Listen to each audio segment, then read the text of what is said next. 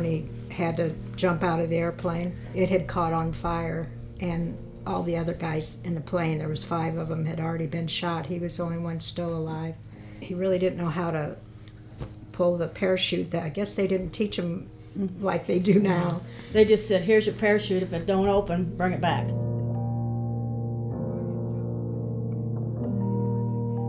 He said he kept pulling and pulling when he finally did get the nerve to jump. And he said, oh my God, it came off in his hand. So he thought he broke it. But that's what he was supposed to do, Yeah. huh? The more he fell, then he finally opened up. And then when he did get close to the ground, there was a young teenager who was shooting at him.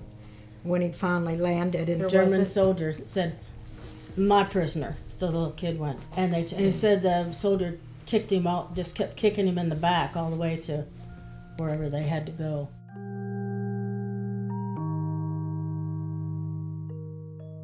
he thought he could do anything clear up till, I think, 88. He bought a motorcycle at 88. Yeah. You bought a motorcycle at 88. Yeah, and he drove it. He was still lifting weights with his Yeah. arms to keep strong. At age 94. At age Yeah. 94. He had him at the vet home. He had him at the vet's home.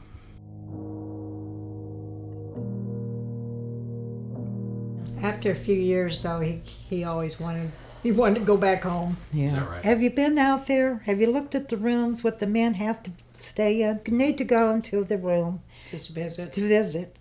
There's 2 beds, a curtain pulled across.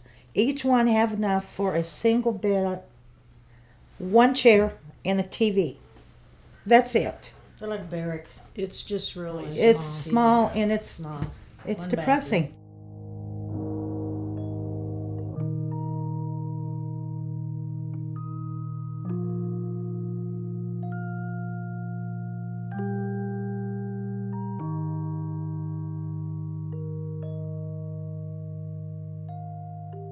We got kind of upset one day with him. We just said, if you don't start him, we will.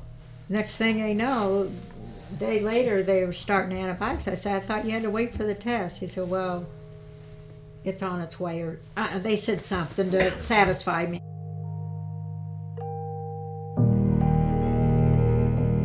He The just- hardest thing that we had to endure. When we seen him in the hospital Yeah. for 3 days gasping for breath. That's the hardest thing that you see your daddy Yeah. after all he's gone through. And then 3 days he's gasping for breath. And we couldn't do a damn thing about it. Not a thing. You know, he went through, he didn't have an easy life. Yeah, You going know? through war. He He had worked hard all his life. He never had a break, Yeah. you know.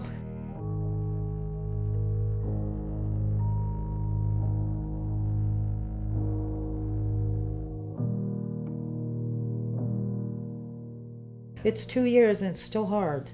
And I keep asking why. And how come you hear so much about different things?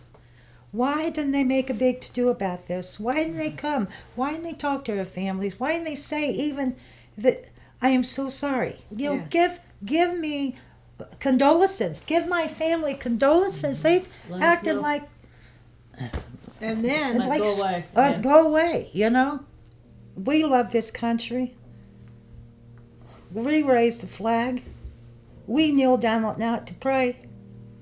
They can't even say, I'm sorry for your loss. Don't you think they should have?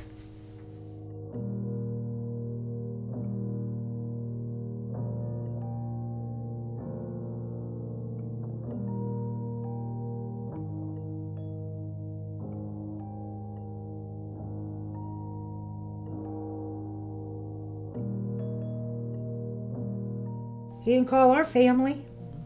No, I didn't hear If about he it. was in the state of Quincy, Illinois, why didn't he come and pay respects to the family that lost their it family? was only like 12. It wouldn't have took him long at all. If it was their dad, Yeah. what would they want done?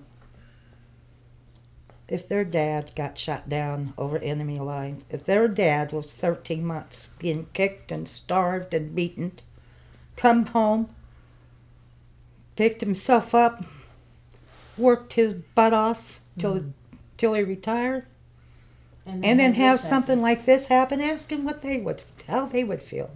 What would they want? We've seen our dad suffer.